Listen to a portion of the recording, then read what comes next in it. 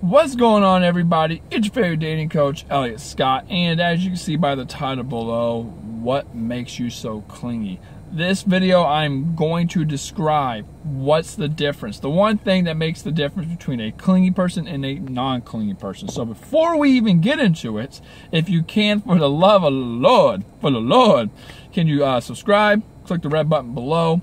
Also, if you want my free 254, someone said it was 253, so we'll go with that, 253 page ebook that talks about all the things we talk about in my videos. That's absolutely free below, along with a coaching or email session with yours truly. So earlier today, I had a client on the phone, and I was talking to her, and we were talking about neediness or clinginess. She has, you know, that was one of her red flags. Maybe it wasn't her red flag, but it's kind of the aura that came off because of her situation. And I want to tell you what I told her. That the difference between a needy person, well, actually, no, back up, right? Boom, back up. I wanted to say that I actually told her that women should do a little more of the pursuing later on, right? A guy should, now guys are pansies nowadays, but a guy should have, you know, the cojones. I hope that's balls in Spanish. If it's not, I'm sorry. Lo siento, sí. Lo siento. But I told women that guys, you know, should have the balls to go up to a woman and talk to her and tell her how he feels, you know, hit on her, make her feel good, brighten her day up. But guys don't do that anymore, right? Obviously. It's not you, it's us, believe me. You know, but after that, a woman should do a little more of the pursuing because, again, you know, it makes the guy feel like the provider and satisfier, and it completes that cycle. That could be a whole nother video. Okay? And women might think, well, if I do that, I'm going to come off needy and clingy. You know, don't I? You know, that's what you always talk about in your videos. You always talk about the neediness and clinginess. And what makes the difference between it is what I call the reaction, like the reaction after something. So let me give you a great example.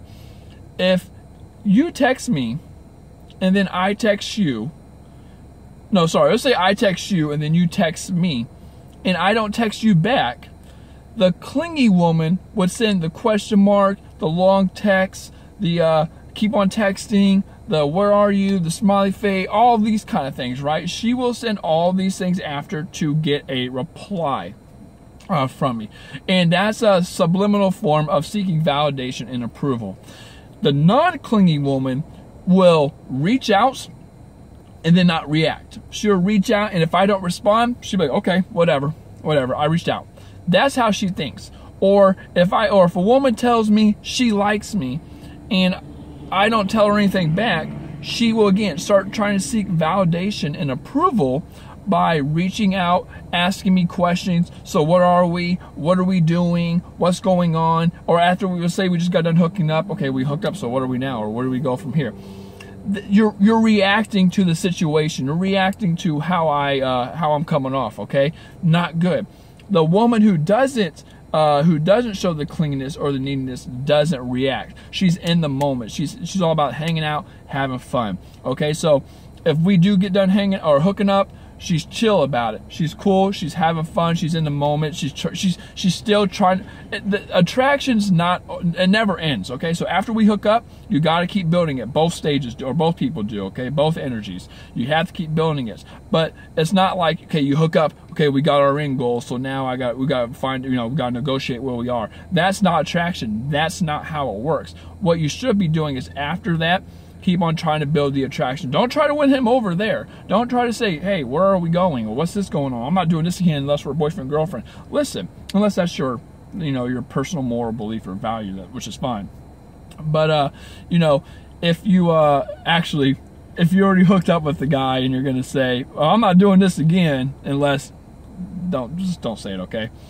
But do you get what I'm saying, though? A lot of the times a woman will try to seek a validation after a certain event, when the woman who is not clingy, the woman who has the value and a lot of the confidence in her head, at least, she'll keep on working on building the value, that escalating the attraction, and not worry about negotiating on where you're at. Because negotiation is not attraction. It is not a natural thing. It's not a natural feeling. It's not how things work. It just unfolds naturally until the point where you're actually in it.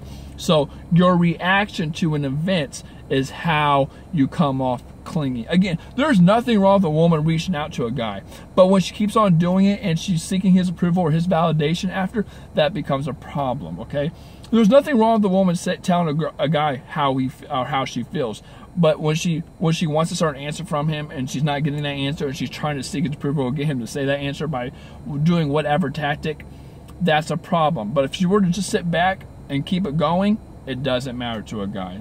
With that being said, I love you ladies. Take care. Peace.